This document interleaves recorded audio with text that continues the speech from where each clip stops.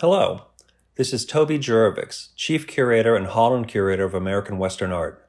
Welcome back to our virtual tour of American landscape paintings from the Joslyn Art Museum.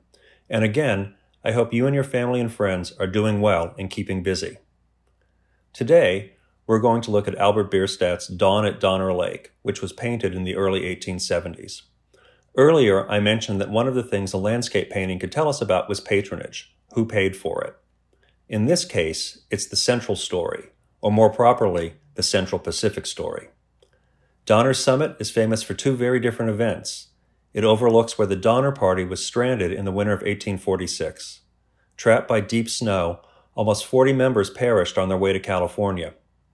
A little more than 20 years later, the Central Pacific Railroad crested the Sierra Nevada mountains at Donner Summit on its way to Utah to meet the Union Pacific and complete the Transcontinental Railroad. In an account from 1870, we see how quickly the lake's reputation had changed. Donner Lake, which is sometimes called the Gem of the Sierras, is situated on the very summit of the Sierra Nevada and forms one of those reservoirs of water which are derived from mountain springs and the melting snows and are very numerous in this range. They are always remarkable for their picturesque beauty. This lake is in full view from the railroad, and the traveler can look down upon it as he is crossing the summit. In 1871, Collis P. Huntington, vice president of the Central Pacific Railroad, brought the renowned landscape painter Albert Bierstadt to Donner Summit to commission a painting commemorating Central Pacific's triumph over the snows and summits of the Sierra Nevada. Joslyn's small canvas is the study for a final 6x10-foot painting, which is now found in the New York Historical Society. But a lot can be learned from a sketch, including what it doesn't show. In this case, the railroad itself.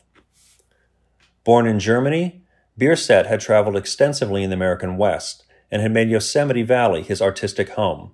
But here, he was tasked with celebrating not nature but the triumph of industry, technology, and finance.